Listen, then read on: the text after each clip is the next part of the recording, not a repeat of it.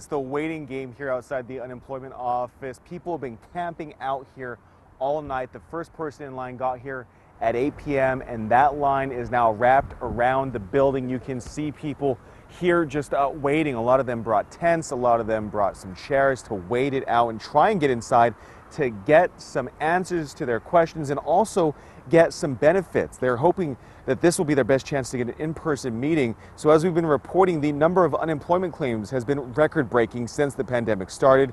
We just got in some new numbers, and last week we know that more than 49,000 people have filed for unemployment benefits. Those are new claims, while nearly 178,000 people have asked for their benefits to be continued.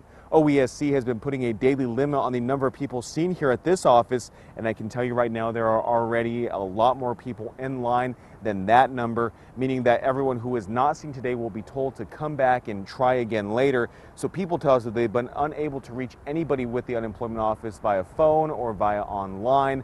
A lot of frustration, as you can imagine, as some people tell me they've been without a paycheck for months now since the pandemic began. Of course, we'll keep you updated as the situation develops here this morning.